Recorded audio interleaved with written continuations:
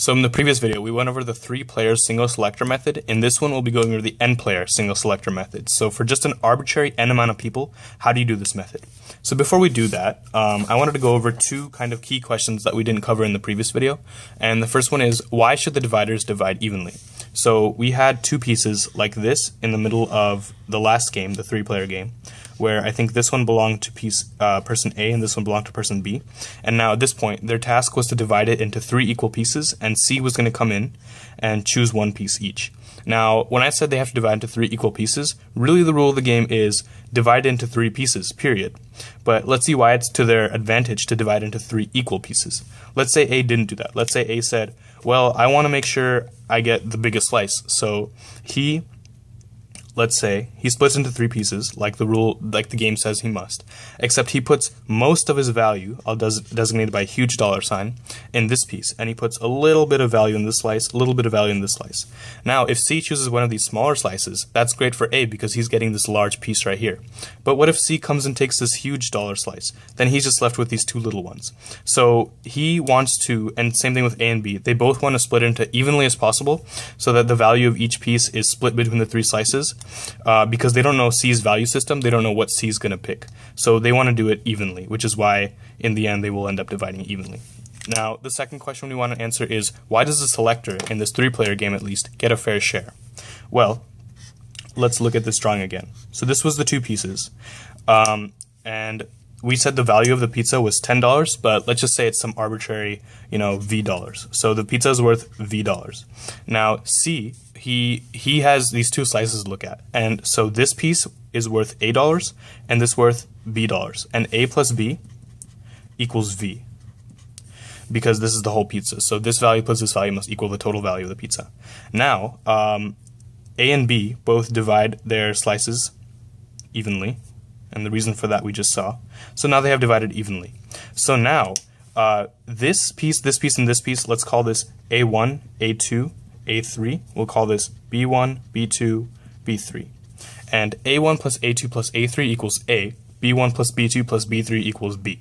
And now let's look at a little nuance that kind of helps us see why C is getting a fair share in this game. So now we're looking at C's value system. Pretend we're C, okay? So now all these values we're looking at in terms of C. Now, A1 is how much of A? So that fraction is how much? Well, it could be 1/3, it could be less than 1/3, it could be greater than 1/3. So let's say for a second it's less than 1/3. Now let's say A2. Let's say A2 over A is also less than 1/3. What does that mean for A3 over A? That has to be greater than 1/3, because these 3 have to add up to 1. Because if you add these up, then the numerator is going to be A1 plus A2 plus A3, which is just A, and the denominator is A, so they have to add up to 1. So if these first 2 are both less than 1/3, then this must be greater than 1/3 to compensate for that. So in that case, he'll choose this one because that's the most valuable for him. And of course, there's other scenarios as well. They could all be equal to 1/3, in which case he would just choose whatever one he wants. So remember, we're looking at C's value system here. So if they're all equal to 1/3, he would just choose whichever one he wants. They're all the same. But if even one is not 1/3, then it's either greater than 1/3 or less than 1/3. So if it's greater than 1/3, then that becomes a candidate for a piece he would choose. If it's less than 1/3, then this kind of distribution property says that some other piece must be greater than 1/3 to compensate for that.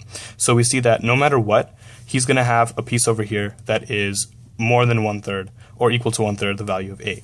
So he's getting greater than 1/3 A, and for the same reason he's getting greater than 1/3 B. I should say greater than or equal to.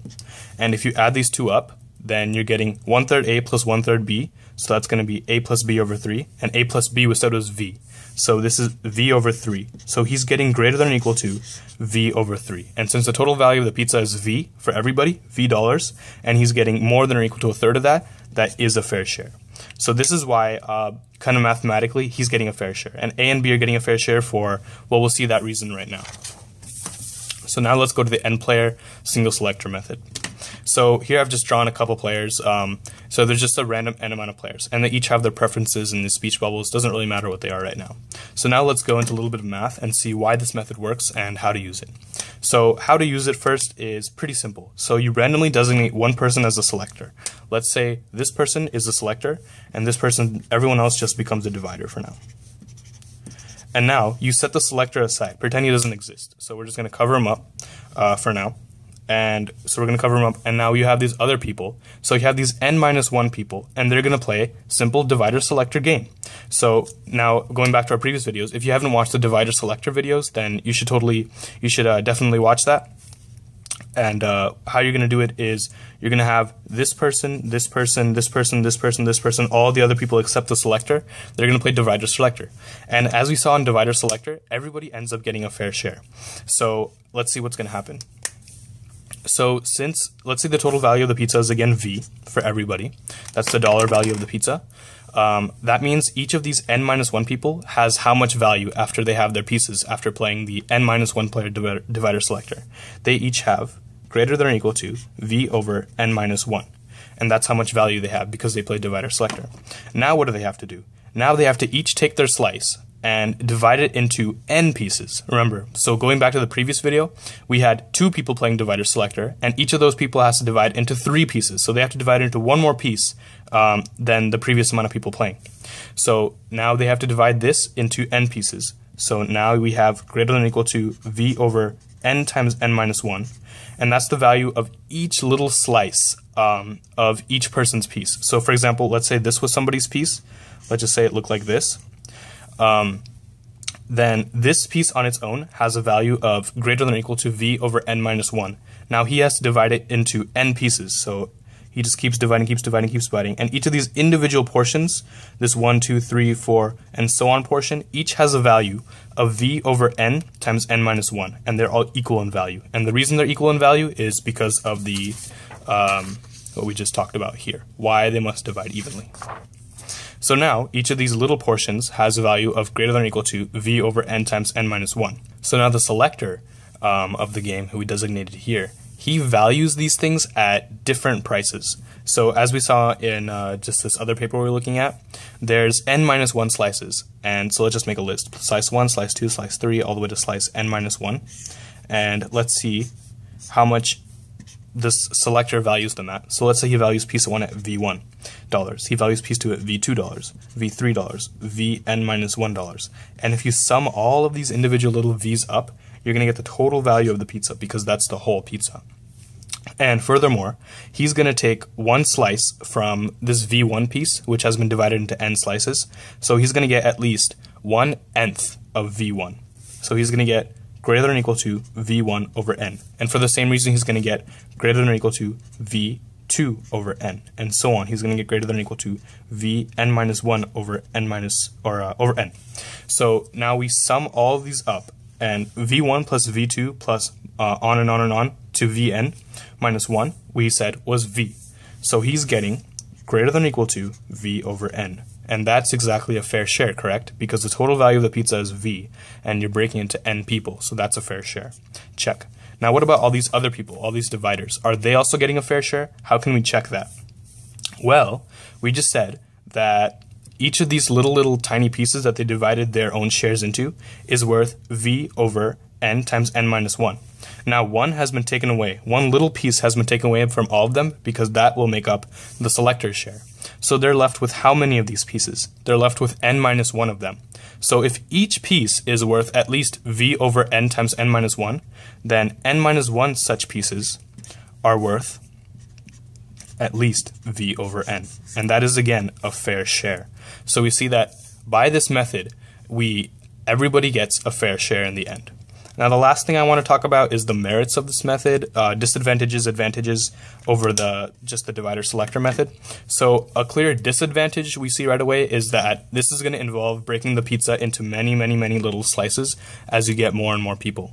And this could be a disadvantage, but also you could do this theoretically. Instead of actually cutting the pizza, you could first think about it, like make a little graph. And of course, this whole series is not just about pizza. It's about more important things we've talked about, like pollution licenses, land rights. So in that case, you're not actually going to take a saw to the land and cut it and then give everybody a little piece. It's going to be done on a map, like graphically. So it could be a disadvantage. But an advantage, we can just see that in the 3-player case. Here's an advantage. So let's say you have 3-player. You have 3-player single selector. Then in the divider selector case, where we had 3 players, we could have a conflict, right? Because if there's player A, B, and C, and let's say B is chosen as the divider. He's done, but now A and C, remember, have to make their fair share lists. And if their lists have the same slice, then they kind of have to recombine the pieces. They have to give B a slice, then there's a conflict. In this case, with 3 players, there can be no conflict because now we just choose one selector. So I'm going to do this in a different color. So now the green designates the single selector. If C is the selector, then A and B play the divider selector game, and with 2 people playing divider selector, there can be no conflict. So no conflict, and then C comes in and just chooses one little piece from each of A and B slices. He goes away, and then A and B just retain their slices. So there's no conflict in the 3-player case. Now there can be conflict as you go on, because in this case, pretend there were these 7 people, then you play 6-player divider selector, and there can be conflict. But you always reduce the chance for conflict by taking one player out of the equation right away. So an advantage of this would be less conflict. So you decide if you want to use this. It is an interesting method.